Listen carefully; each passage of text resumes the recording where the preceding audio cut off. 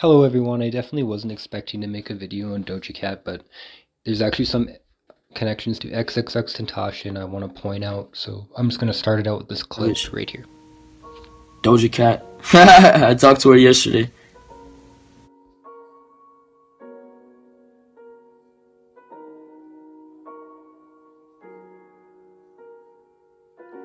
Now this should be interesting because we know during this time XXXTentacion was living at Bruno's house and was part of what seemed to be a Thelemic cult. They were doing all sorts of Aleister Crowley-like rituals.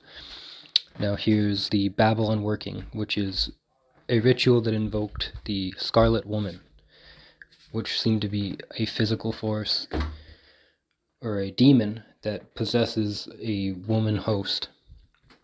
This is what it seems like to me. I do not understand these spells, honestly. Like, if anybody has more insight on these things, I'm just posting what I see a connection in. Because she's posting photos of herself covered in blood. She's posting photos of herself just red in general.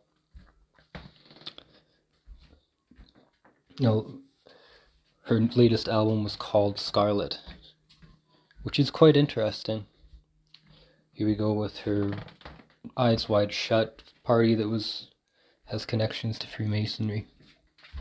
I just thought this was all very interesting, considering what Doja Cat's become and how her old connections to XXXTentacion seem to come up just looking for other things. Like, I was not working on this video.